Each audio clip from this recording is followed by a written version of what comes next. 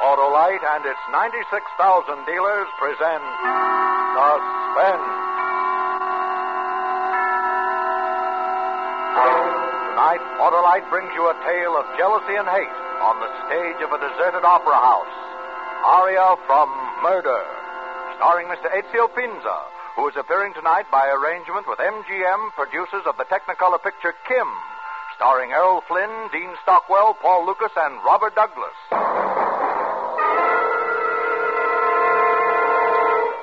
Before our play begins, here is a word about Autolite from our good friend, Harlow Wilcox. Hi, Hap. Where are you going? To the zoo, Harlow. Oh, why bother? I'll give you the zoo's who on the Autolite Stay Full battery. The battery that needs water only 3 times a year in normal car use. Why, that even beats the record of camels. Yes, but... And when it comes to starting a bear of an engine these cold winter mornings, the Autolite Stay Full battery is the cat's pajamas. Harlow. Why, Hap, the Stay Full is kept strong as an ox by fiberglass retaining mats protecting every positive plate.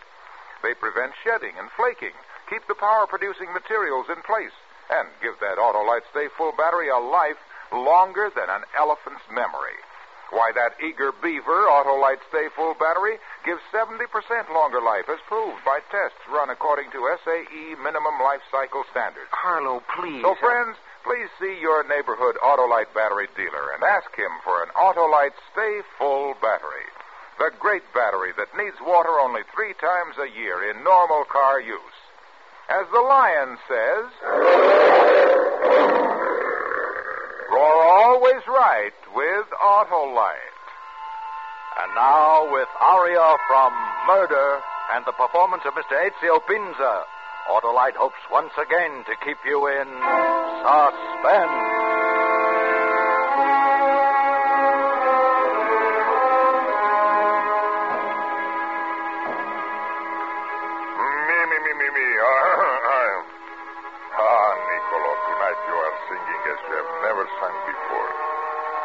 How wildly the patrons applaud. I wonder if they would applaud so tremendously if they knew the thing that you suffer in your heart. I will call now. There is time.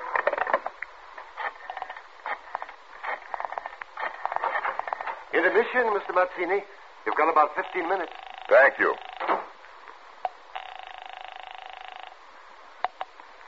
Police headquarters. I wish to speak with the policeman in charge of the homicide department, please. Just a moment. Homicide, Lieutenant Morgan. This is Niccolo Mazzini, Lieutenant Morgan. Yes? I am the bass baritone with the Grandier Opera Company. Oh? Well, what can I do for you, Mr. Mazzini? I should like to make a confession at this time. A confession? Yes. I would like to confess to murder. Where are you now, Mr. Mazzini? I am calling from my dressing room here at the Grandier Opera House.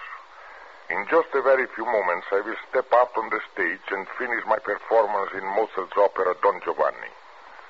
It is my last performance. I shall try to explain. About the confession you wanted to make, Mr. Mazzini. My explanation, Lieutenant, becomes the confession. Your law books tell you that murder begins with reason.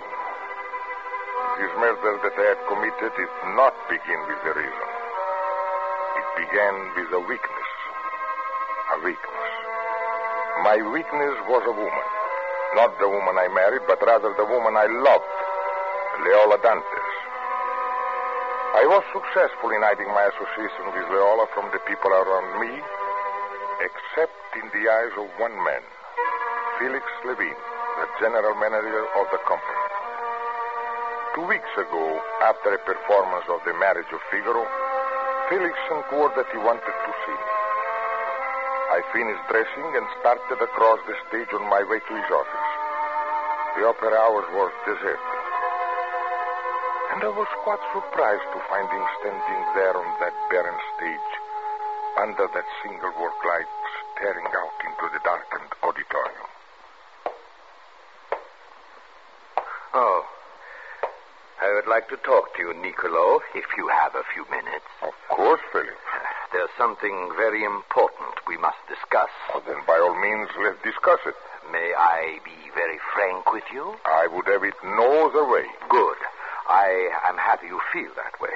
First, I have known for some time about you and Leola Dantes. So, you know about Leola Dantes. And who else besides you, Felix, knows? I have tried as best I could to keep it from the others.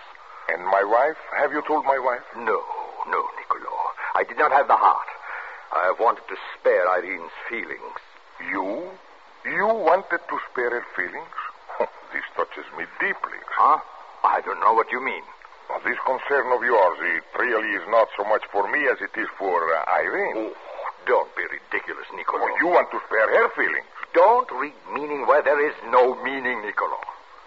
I think that you've been waiting for something like this for a long time. Tell me, Felix, are you masking your love for Irene with pity? Your reason has gone. Well, what else can I believe? What other possible reason can there be for this threat? You know what these are, Niccolo? Papers? Pieces of paper? They are bills, hundreds of them. Look at them, Niccolo, bills. Bills that you have run off. Almost $5,000 worth of flowers, champagne, gifts. What are you doing with this? They were sent here to the company as attachments on your guarantee for the present season. So? So, it turns out, Niccolo, that there isn't any more guarantee. You've already been advanced way over your guarantee. At the moment, you owe the company almost an entire season. Oh, I don't believe you. It's impossible. It's not impossible, Niccolo. But, Felix, this question of the money can so easily be solved. These creditors know me. They know that next season I will take care of... Niccolo, there won't be any next season for you. Oh, I don't understand. I have a contract. I am going to break it. You've waited for this moment for a long time, haven't you? You're being very stupid now, Niccolo. I am being much more realistic about this than you can possibly imagine. Are you really? My reason hasn't gone. It's just that you have made a stupid mistake. A mistake? I am not a violent man. I dislike violence very much. But you really haven't given me any alternative. You have only given me one choice to make. What do you mean, Niccolo? The opera house is so quiet at night when no one is here. Listen, Felix. Not a sound. Niccolo, what is wrong with you? Look at the enormous shadows we throw upon the stage from this work light. Are you trying to frighten me? You won't, you know. No, I am not trying to scare you, Felix. That would do no good at all. Well, then what are you talking about? The money problem was your business, but my association with Leola Dantes was no concern of yours, Felix. Not whatsoever. Niccolo! I grabbed this shirt and twisted the collar until it grew red. Go! And then I yanked at the wood light, lifted it high, and with all my strength brought it crashing down on his head.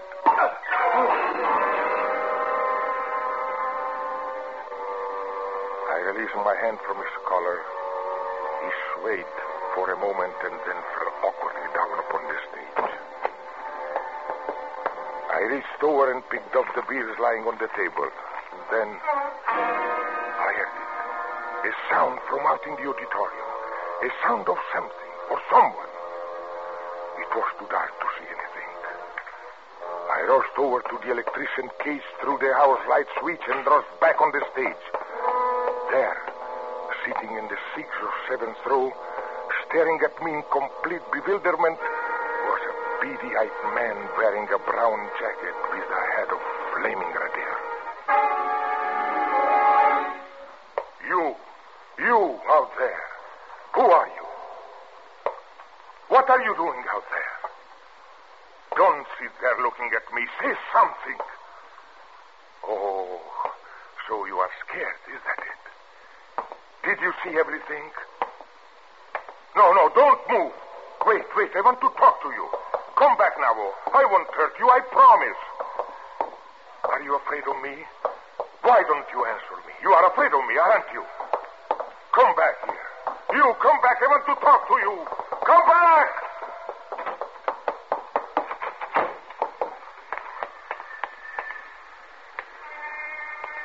No.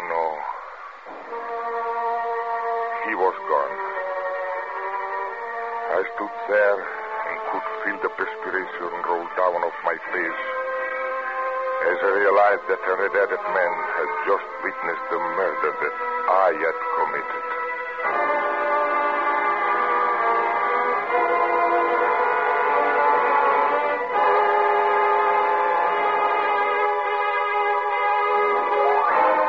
Autolite is bringing you Mr. Ezio Pinza in Aria from Murder. Tonight's production in radio's outstanding theater of thrills, Suspense.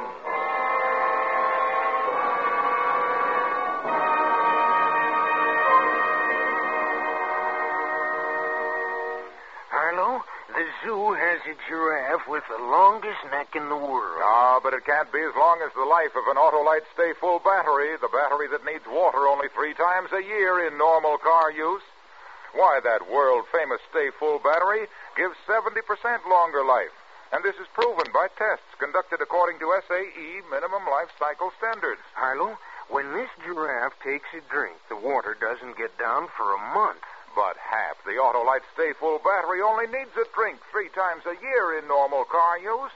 This giraffe's neck is so long that when his head is in Tuesday, his tail is still in last week. Now, there's a guy who needs fiberglass retaining mats to keep all the energy in one place. That's what they do for the Autolite Stay Full battery, because fiberglass retaining mats protect every positive plate to prevent shedding and flaking and keep the power-producing materials in place for fast, dependable starts. So see your Autolite battery dealer. Have him install in your car an Autolite Stay Full battery. And remember, you're always right with Autolite. And now, Autolite brings back to our Hollywood soundstage Mr. Ezio Pinza in Elliot Lewis's production of Aria from Murder, a tale well calculated to keep you in suspense.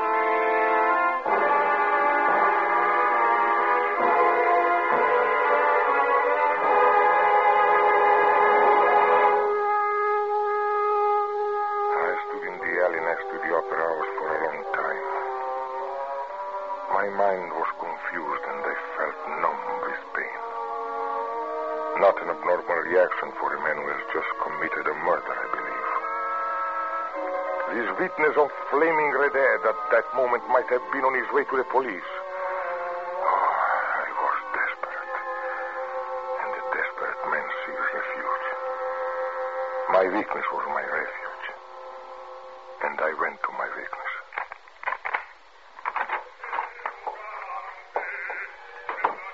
Nicky, darling.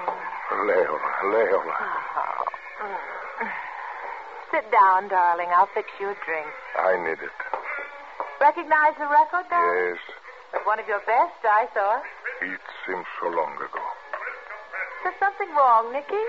Wrong, Leola. Oh, why, no, there is nothing wrong. Oh. Here's your drink. Thank you. I know there's something wrong. Why? Whatever gives you that idea? Because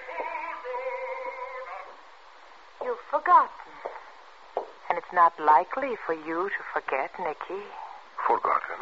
You've forgotten to bring me something. And you never forget unless there's something wrong. Oh, Leola, I am sorry. Nicky, please, I know something is wrong. Now tell me what it is. Something to do with your wife? Has she found out? No, nothing. Well, then tell me, please. Leola. What is it, Nicky? Tell me. Please?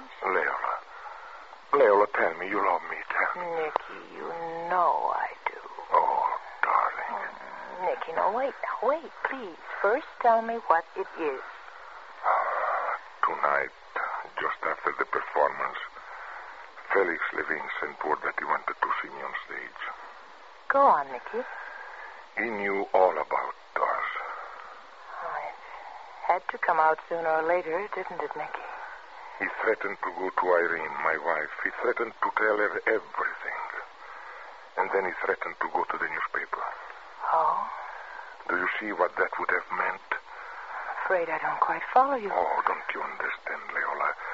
What it would involve, the scandal, the effect it would have on my reputation. I see. He offered to bargain with me. bargain? Yes. If I would stop seeing you, he would remain silent. He became very adamant in his demand, and when I refused, he became violent. I, too, became violent. And in a rage, I hit him with the stage work light. What are you trying to say? Oh, Leola, I killed him. Nick. But then, Leola, while I was standing over his body, I heard a noise from out in the auditorium. Someone out there in the auditorium had seen the entire thing. What? I rose to turn the house lights on. A man wearing a brown coat with beady eyes and flaming red hair was sitting there looking at me. Who was he? Oh, I don't know. I'd never seen him before in my life. Are you sure he saw everything? Oh, there is no doubt of it. Well, I really don't know what to say. I think I suspected that something like this would happen. Oh, what are you talking about? Well, am I supposed to condone what you did, Nicky? Oh, I need your help, Leola. My help? How can I help you, Nicky? Oh, Leola, darling, please. This isn't something I asked you to do. It's best it happened this way. Because you'd have to wake up sometime. It's a hard, cruel world, Mr. Opera Singer. Am I supposed to comfort this thing? Am I supposed to become involved in this whole rotten mess all because you made a mistake? But don't you understand that what I did for us to keep us together? Take your last bow, Nicky. The curtain's about to ring down. Just like it falls on one of those operas you sing in. Oh, don't you realize that if Felix had gone through with what he threatened to, it would have meant losing you? Funny to see you standing there, so strong and yet so weak. So much like a little boy, and yet so very much an old man. Did you ever actually believe that I was capable of loving you? Leola, I won't believe this. I won't believe it. Put the key to the apartment on the table as you leave, Nicky.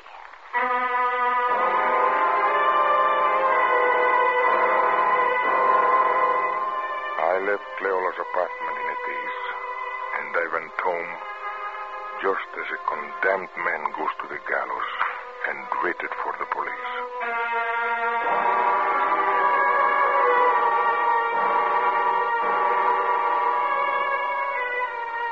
But the police never came. At least they didn't come the first day after the murder. The second day I did receive a call from the police. It was a routine check. They told me they wanted to know if I knew anything about the crime or if I suspected anyone. My answers were vague. I was safe from the police. Finally, not being able to contain myself any longer, I decided to call Leola just before my Saturday matinee of Boris Godunov.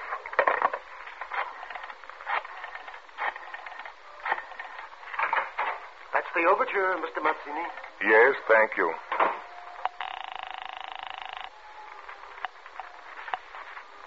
Hello? Niccolo, Leola. Oh, it's you. It looks like the police may dismiss the case.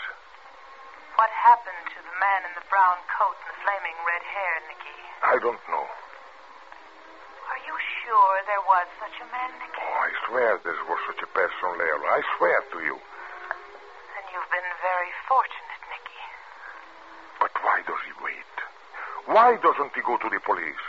I don't know. Oh, Leola, please. May I come to see you? Not yet, Nicky. At least not until this whole thing is over completely. Leola, please. Let's say at least until we're sure that this man in the brown coat and red hair doesn't put in an appearance.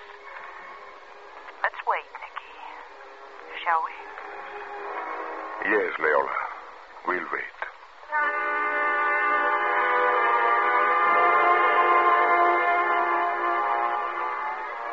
And so I waited for I didn't know what.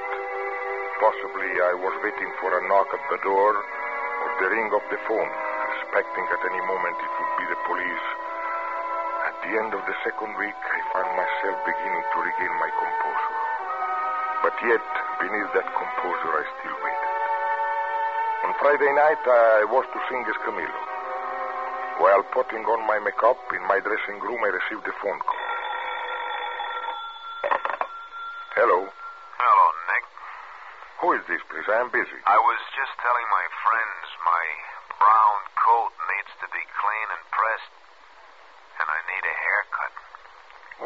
What are you talking about? Barbers tell me that men with red hair are the best conversationalists. You? Yeah, me. Who are you? Who are you? If you'd run a little faster, you might have caught me. Tell me, what would you have done to me if you had caught me, Nick? The same thing you did to Felix Levine. I don't know what you're talking about. Come on, let's not be corny, Nick. Why didn't you go to the police? Why didn't you? You sing well, Nick. You're a great singer, and I admire you.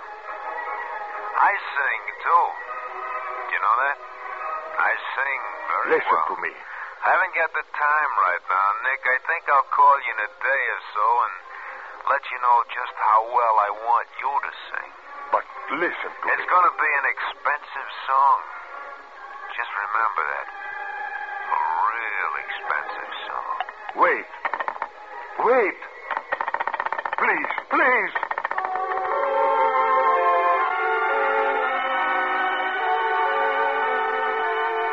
The man in the brown coat and flaming red hair had finally come out from his hiding place. And now I knew the reason why he had remained silent.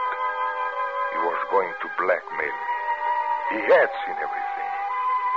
There was no escape for me now. I was helpless. How was I going to pay any demands he might make? As for the other creditors, I could easily have taken care of them. But this new creditor, his was a demand that could not be taken care of. Yes, this man in the brown jacket with flaming red hair had my life in his hands. And he knew it.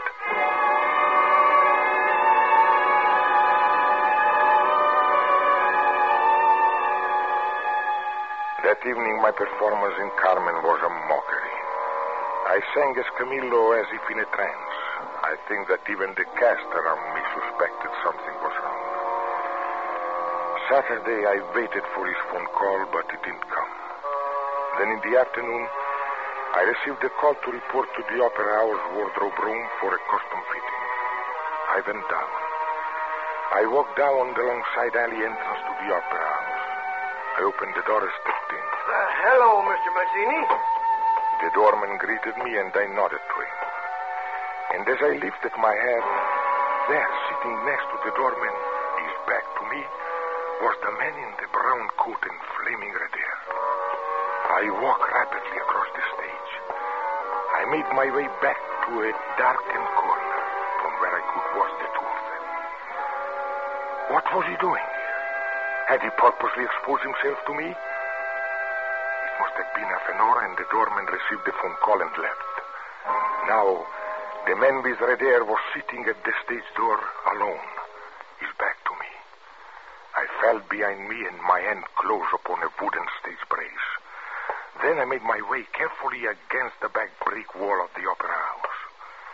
I was only a few feet from him now. I looked around.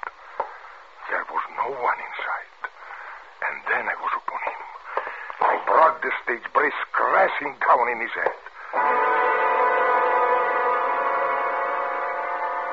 He did not cry out. And I caught him before he fell off the chair. I held him in my arms, waiting. No sounds. No one there. Good. I lifted him upon my shoulders and in darkness made my way back to my dressing room. I kicked the door closed behind me, emptied my traveling trunk and deposited the body in it. In the morning, I could have the trunk delivered to my home and dispose of its contents. I left the Opera House. A great weight had suddenly been lifted from my shoulders.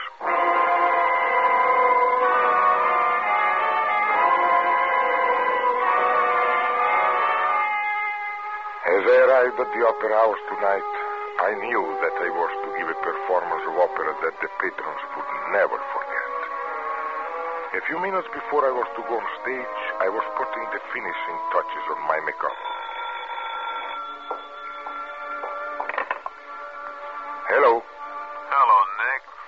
How are you? Hi. Have you thought over what I said, Nick? Have you thought about singing for me? But you're dead. You gotta convince me, Nick. I feel very much alive. I feel like singing. This is a joke. Tomorrow, Nick. I want you to sing for me tomorrow. Sing for, say, about $25,000. That should keep me from singing. I don't understand. I'll phone you tomorrow, Nick. Wait.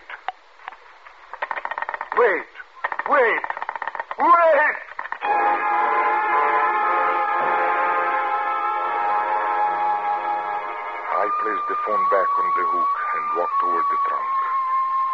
I lifted the lid.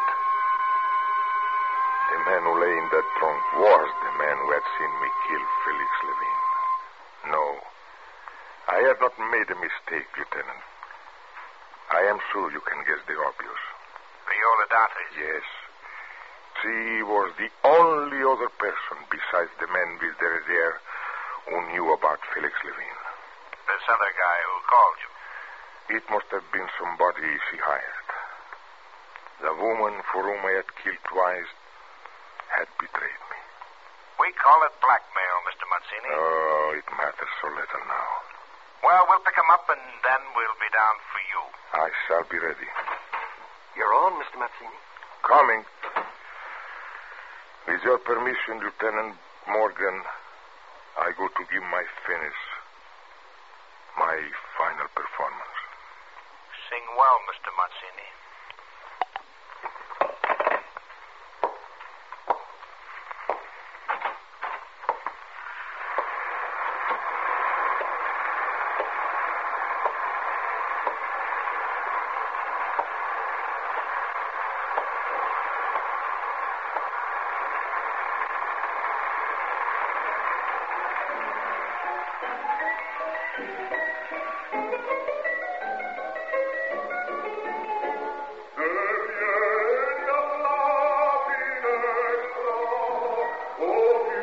What a voice. Far and few between. Where's Red? I don't know where he is. Saw him around this afternoon, and he just disappeared. He wanted to hear Mazzini, didn't he? Are you kidding? Mazzini's his whole life. I don't think there's anything in the world he wouldn't do for Mazzini. Well, that's because he wanted to be a singer himself, probably. A singer? That crazy redhead a singer? How could a guy who was born a mute be a singer?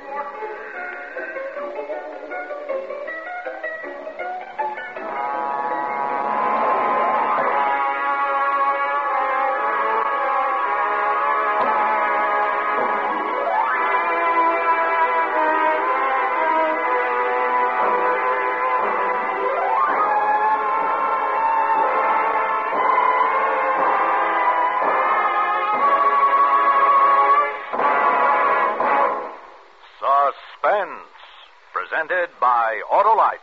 Tonight's star, Mr. Ezio Pinza. Well, Harlow, if you're through horsing around, I'll go now. Nay, Hap. Not till I tell you that Autolite makes more than 400 products for trucks, cars, planes, and boats in 28 plants coast to coast. These include complete electrical systems used as original equipment on many makes of America's finest cars. Electric windshield wipers, spark plugs, starting motors, batteries, bullseye steel beam headlights, coils, distributors, generators, wire, and battery cable. All engineered to fit together perfectly, work together perfectly, because they're a perfect team. So, friends, don't accept electrical parts supposed to be as good. Ask for and insist on original factory parts at your neighborhood service station, car dealer, garage, or repair shop. And because all Autolite parts are original factory parts, you're always right with Autolite.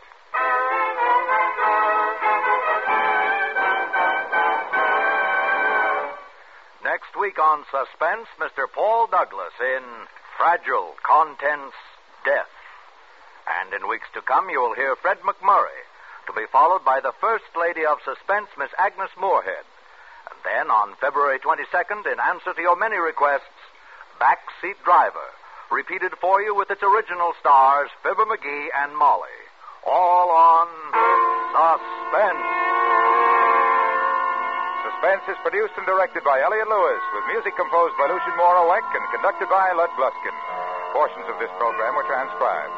Aria from Murder was written for Suspense by Richard George Pedicini. Included in tonight's cast were Joseph Kearns, Kathy Lewis, and Wally Mayer. And remember, next week on Suspense, Mr. Paul Douglas, as a postmaster who knows there are explosives in the mail and has only 5 hours to find them. The story we call Fragile, Contents Death. You can buy Autolite Stay-Full batteries, Autolite Standard Type or Resistor Type spark plugs, Autolite electrical parts at your neighborhood Autolite dealers. Switch to Autolite. Good night. This is CBS, the Columbia Broadcasting System.